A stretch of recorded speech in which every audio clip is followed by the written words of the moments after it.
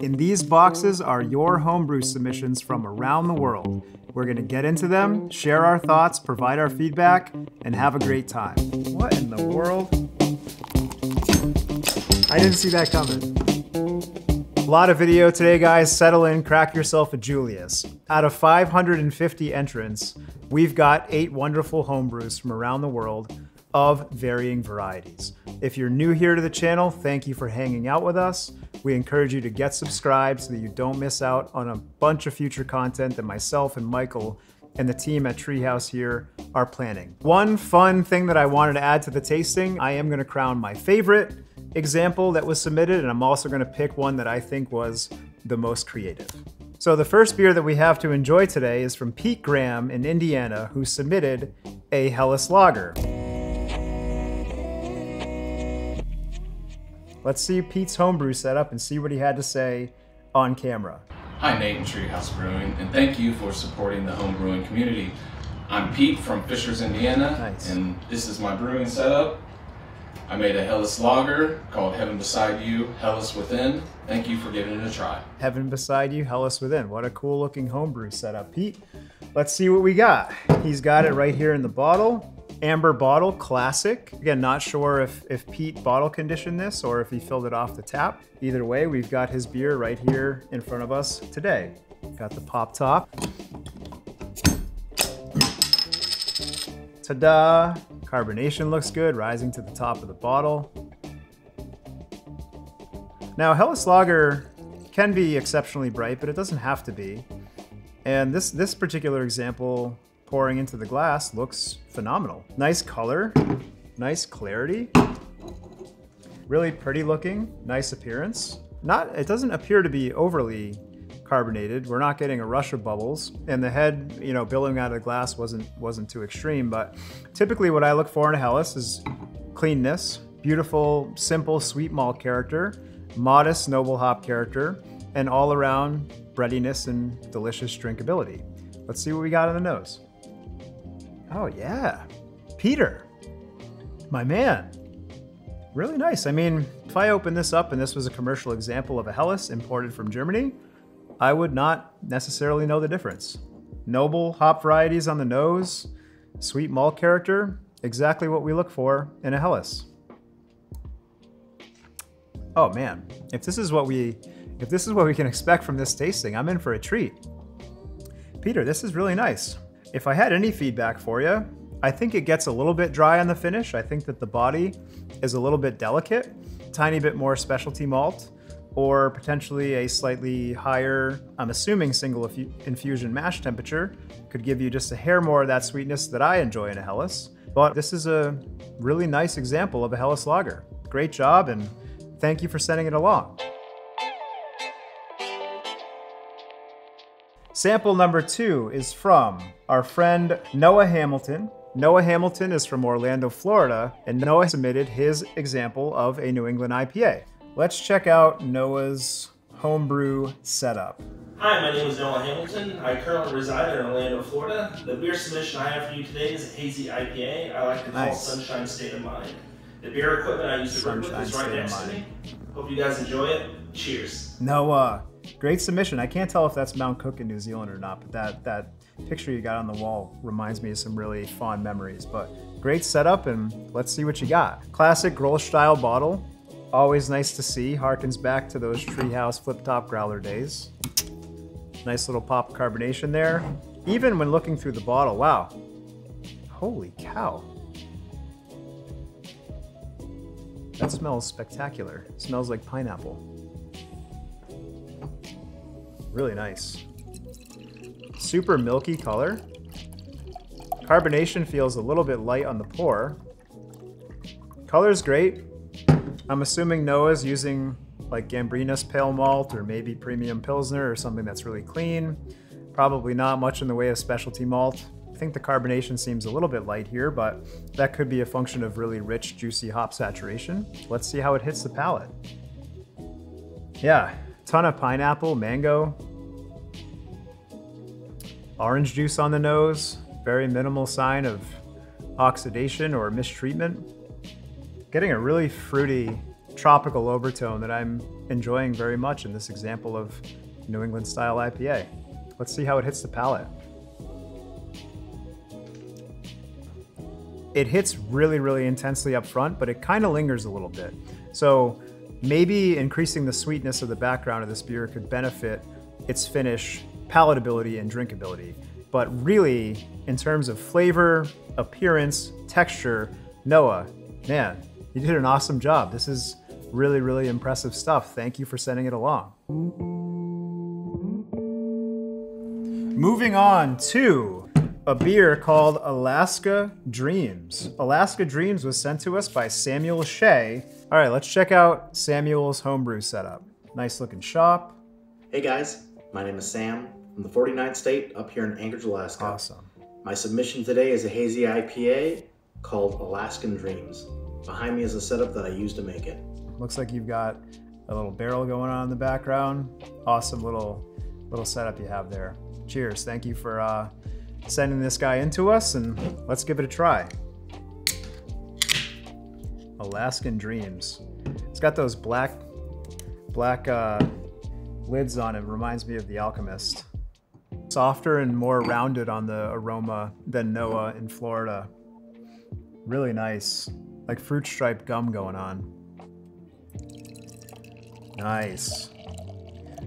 Like The Alchemist, this guy's got a little bit of translucency going on, which in the commercial market can be seen as, a negative attribute in hazy IPA, but in my opinion, sometimes a beer that is translucent and is hazy but not opaque nor turbid is way more appealing both to look at and to drink. So, Samuel, that is a little piece of sunshine right there. Would you look at that? Beautiful color. Again, it is translucent. I can see kind of my finger through the beer, but makes it no less appealing than a beer that's murky and super hazy. That's nice. It's got some of that like tropical hop bag thing going on in the background. Smells really clean, really nice. Kind of soft tropical fruits. I get guava and papaya. Man, you guys at home are just killing it. I didn't know what to expect going into this tasting, but so far we are tasting some really phenomenal beers, and just the aroma of this guy, the appearance, the carbonation, the texture, the foam, the head, amazing. Nice job. Oh yeah, that's potent on the flavor profile. Comes across really strong. It's kind of a West Coast hazy IPA vibe.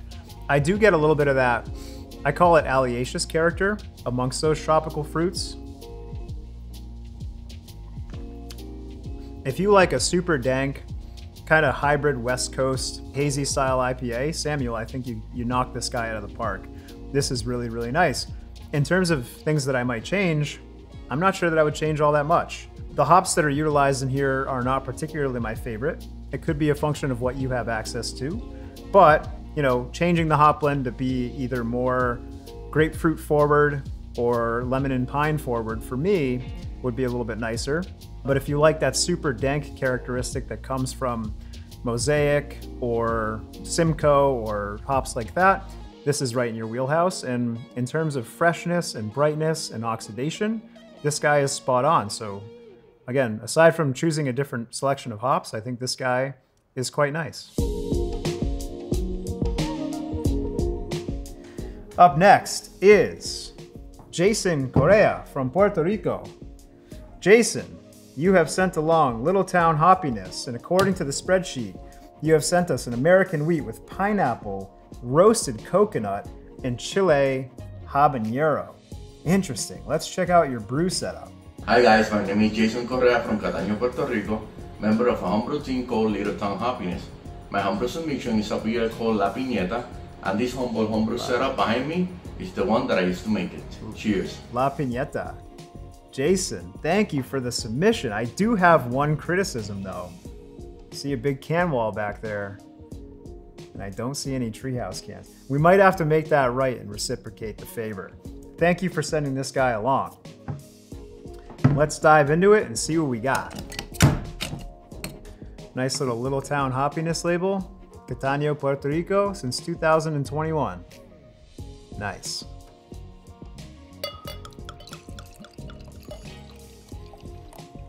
Color looks good for an American wheat. Sometimes you get that kind of golden orange color going on.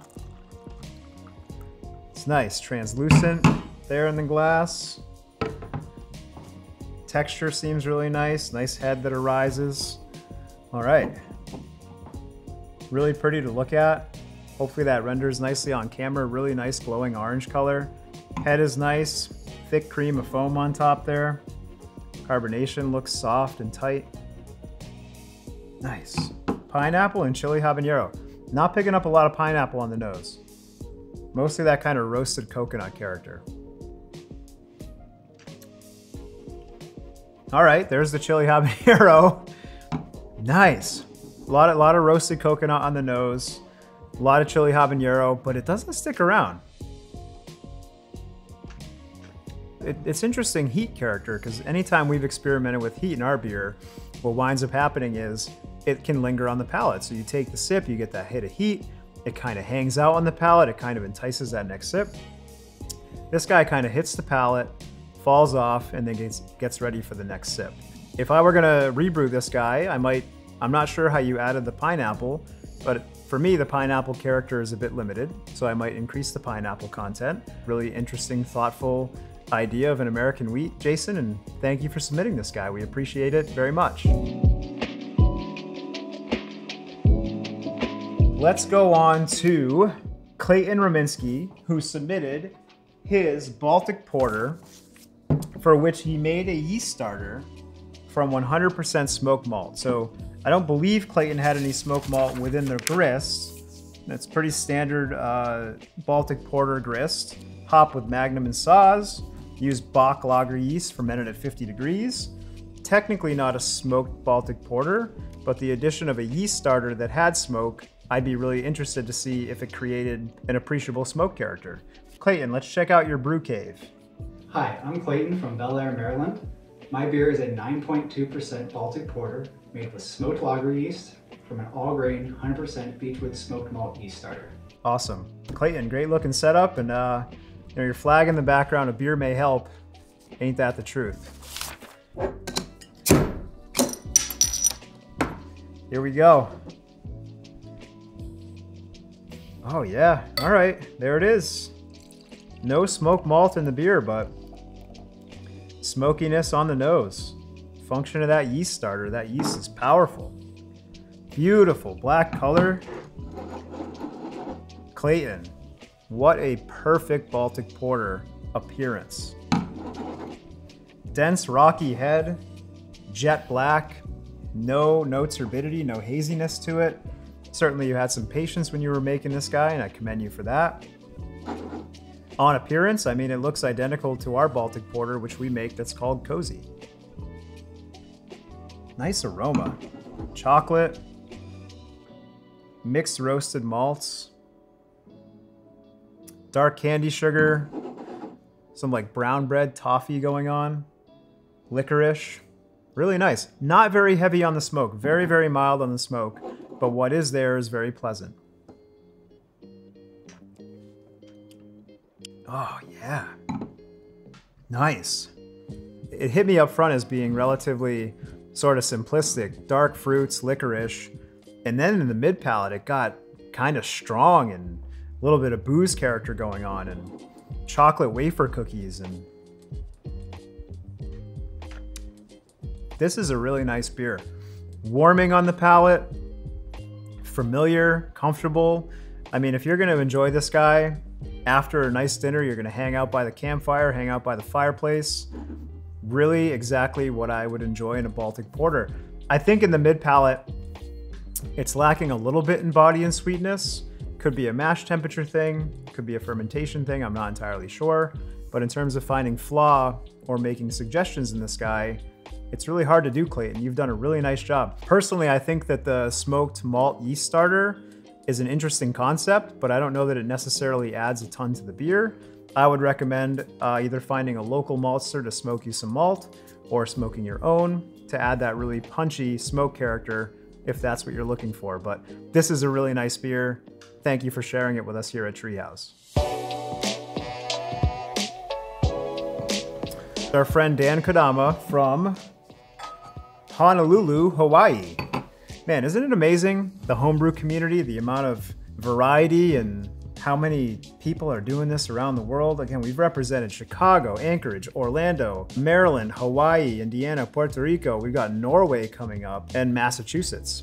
Just crazy. This community is alive and well. Let's check out Dan's homebrew setup. Here we go.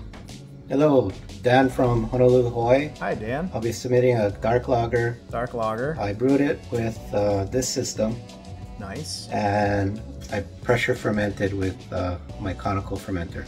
All right, pressure fermented. I'm not sure if that means that he spunded and there's some natural conditioning going on. Sometimes we can tell, but let's crack into it and see what we got.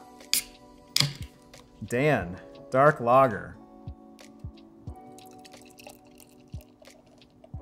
Looks nice and clean.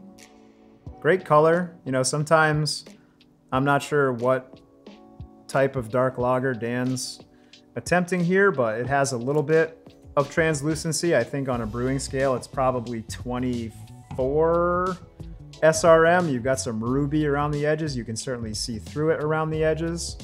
It's not black per se. Really, really deep, dark chestnut color on this guy.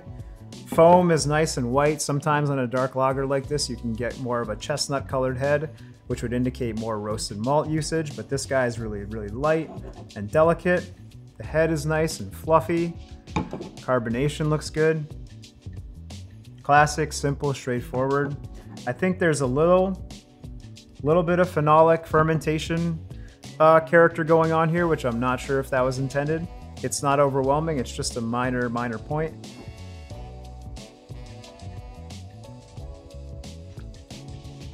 Yeah, so chocolate hits you up front. Really, really nice. There's some astringency on the back.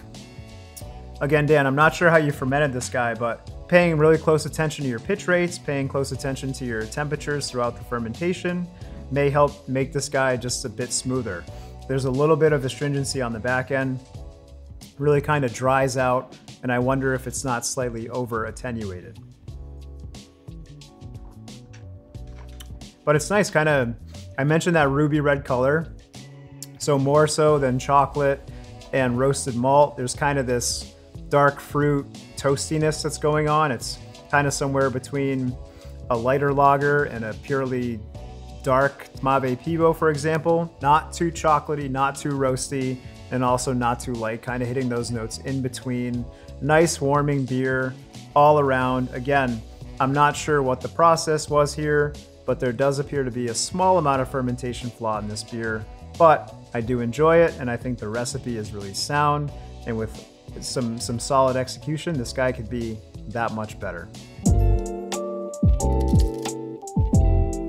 I'm really excited for this. Our friend Espen, all the way from Trondheim, Norway, Espen sends along his freeze distilled Imperial Stout.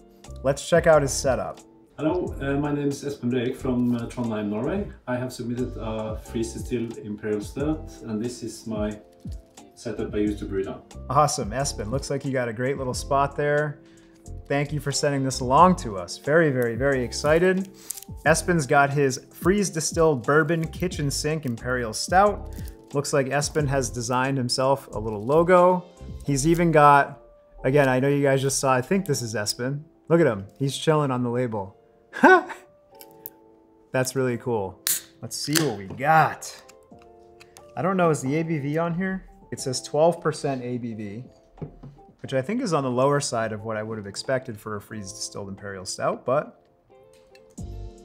really nice color, pouring like molten chocolate.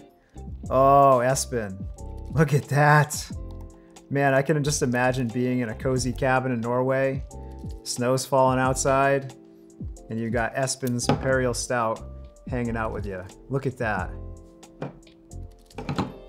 Awesome, awesome dark roasted head. Clearly some roasted malts being utilized here. Got some bourbon chocolate chip cookies going on. Really nice dark fruit, that kind of prune, raisin, licorice. Carbonation is nice, the head is beautiful. This is so much fun. Wow, there's a lot going on there. Interesting. So, freeze distilled bourbon kitchen sink imperial stout. I'm fascinated. I don't know if Espen had this guy in a barrel or not before he freeze distilled it. Sometimes for me, like overtly roasty characters can come across as woody. So I'm getting kind of that oaky woodiness within this guy, and I'm unsure if it's a function of a barrel or from a roasted malt. Sometimes they can be interchangeable. But that's a really interesting beer. Like raisin, kind of like old raisin. And I know that doesn't sound great, but it actually is. You know, sometimes you get like juicy raisins in the bag, and sometimes you get the ones that are kind of older and harder, which I actually like more than the juicy ones. And this has that characteristic. Really, really nice beer. Really super interesting. You can tell there's a lot of love, care, and attention to detail that went into this guy. I'm really fortunate to have had the chance to try it. In terms of what I might recommend, it's hard for me to say. I don't particularly know the process that Espen used, but maybe a little bit more sweetness on the back end to kind of buoy those intense flavors would be beneficial in this particular guy. But I really enjoyed this beer. Fortuitously, when we were reviewing the submissions of the people who made videos for this tasting, Michael happened to say, hey, that guy in that video is Steve, the apartment brewer. But turns out Steve, the apartment brewer, is relatively local to us, and he's here with us today to share his English IPA. Nice to see you. Good, likewise. Thanks for coming in. What do you got for us? So here I have my English IPA I just made not too long ago. This is one of the last couple pints of the actual brew there. So it is about 65 IBUs, made with Target, East Kent Goldings, Fuggles, and then the fun thing I did with it is I actually put it on a beer engine for serving. Okay. So it is actually a little bit more bitter probably in the can because you generally lose a little bit of that off of the beer engine style serving. I'm really curious to know what you think about it, and yeah. We knew Steve was coming out today, and I checked out, I think he made a video on this beer. So if you're curious about how it turned out before the can off the beer engine, definitely check out his channel, check out that video, reciprocate, like and subscribe, all of the above. We're all in this to, you know, just spread the love of craft beer. You want to pour it? Sure. Give it a pour. It smells great. Yeah, so one of the things is that I did carbonate it to a relatively low degree because of that kind of classic way of doing things, so it might be a little bit flat, but... So English IPA, is there anything else you want to share with the viewers in terms of how you made it? Sure, yeah, so basically it is a series of craft malts from Admiral Maltings that I used. A base malt there similar to Maris Otter, a low degree caramel malt, a little tiny bit of English, like roughly 120 crystal malt. Made it with bitter with Target. There's a Target edition at 5 minutes, East Kent Goldings at 20. And then it's a whirlpool actually of Fuggles and East Kent Goldings. And then I dry hop with 2 ounces of Fuggles as well. Made with SO4 yeast and try to ferment it pretty low to keep it kind of clean, but I think there's definitely a good amount of yeast character in Steve, you forgot to pour yourself some, buddy. Oh, it's for you. Cheers. Cheers.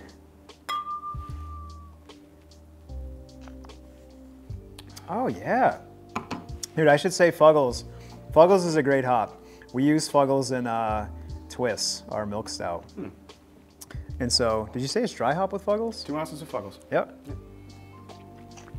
It's great. I mean, those English hop varieties, those sort of noble, earthy, spicy hop varieties are not something that I've had in an IPA in a really long time.